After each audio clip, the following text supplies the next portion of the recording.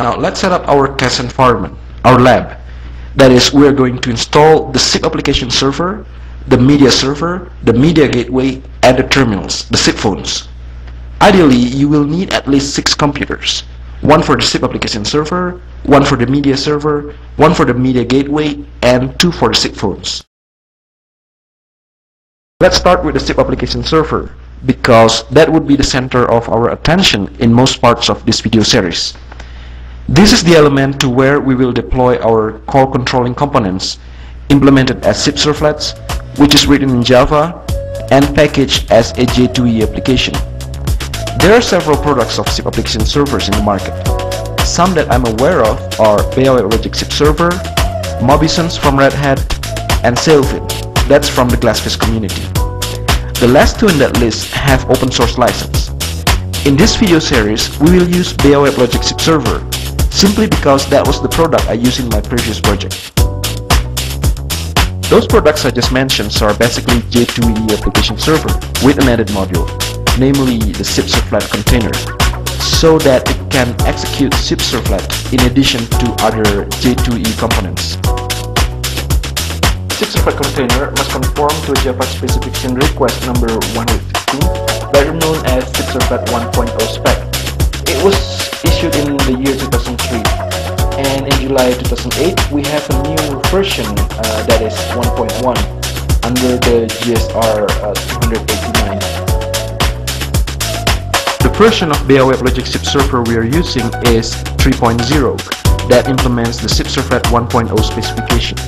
You can download the evaluation version from this URL.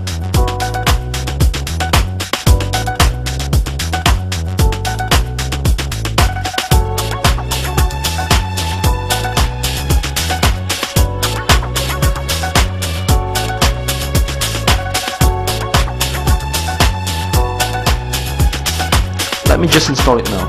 Please watch.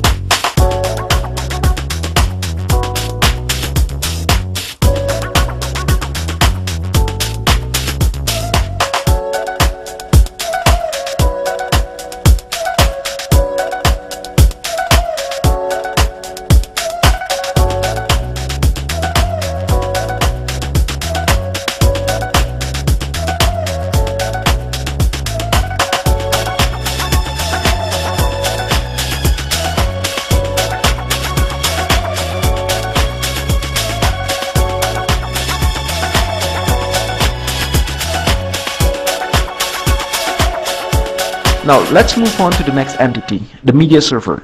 The media server we'll need in this video series must be able to interpret voice XML documents and participate in SIP calls. Media server that meet those requirements that I know of are Voxpilot, Voxio Prophecy, and VXI from i6net. I choose Voxpilot because at the time of writing, that was the only one among those 4 that supports the BERT graph. The BERT graph specifies SIP interface to voice XML media services. Basically, media server that supports BERT graph can parse additional elements in the SIP signal that it receives, interpret it, and act accordingly. For example, let's suppose the media server is contactable at the following SIP array. Now, if you send an invite to that media server using a slightly modified SIP array, like this one,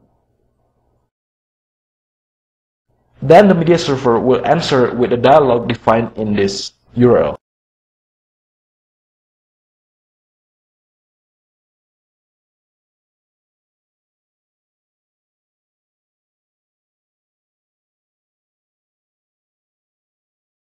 On the flip side, Let's suppose the hello world.vxml ends with the following lines of code. The exit tag will cause the media server to end the call, or in SIP speak, it will cause the media server to send a bye message to the other party. Media server that implements bird graph will include those parameters specified in the exit tag, along with their values, in the bye message as the message body. This capability, the bird graph, is vital for our application, because this is a mechanism for passing information about the choice the caller made during the conversation back from the media server to our SIP servlet. The SIP servlet, based on that information, will then decide what to do with the call, whether to transfer it to another number, or put it in a queue, or anything.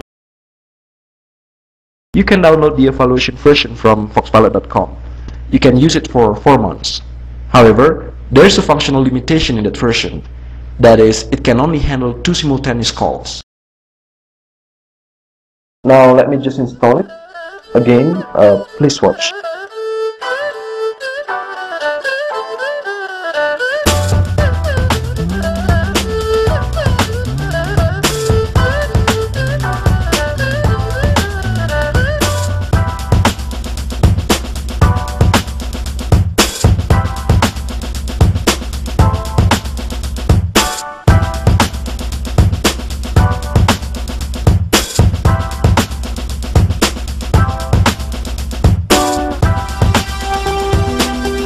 Now you have to copy the license file we received in our email to the location under Voxpilot installation directory.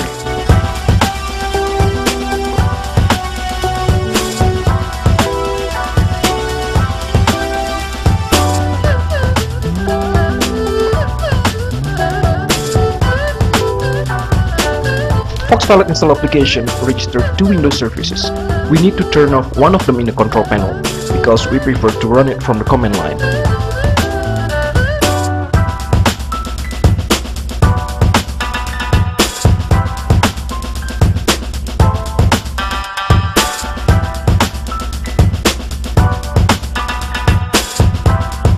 Now, since we'll be running via Weblogic and Voxpilot in the same machine, we need to change the port number of Voxpilot in the configuration file, because the default one, 5060, is already assigned to via Weblogic.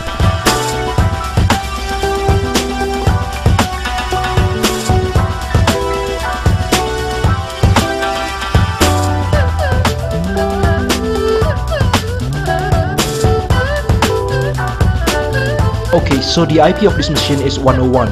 Let's start Voxpilot now from the command line.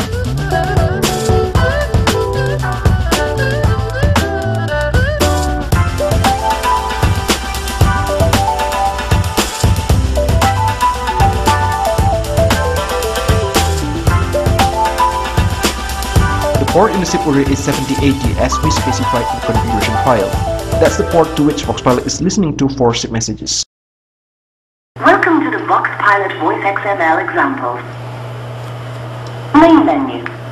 Press 1 for the Hello World example. Press 2 for the text-to-speech example. Press 3 for the speech recognition example. Press 4 for the record application example. Press 5 for a transfer call example. Or hold to hear the Hello World example.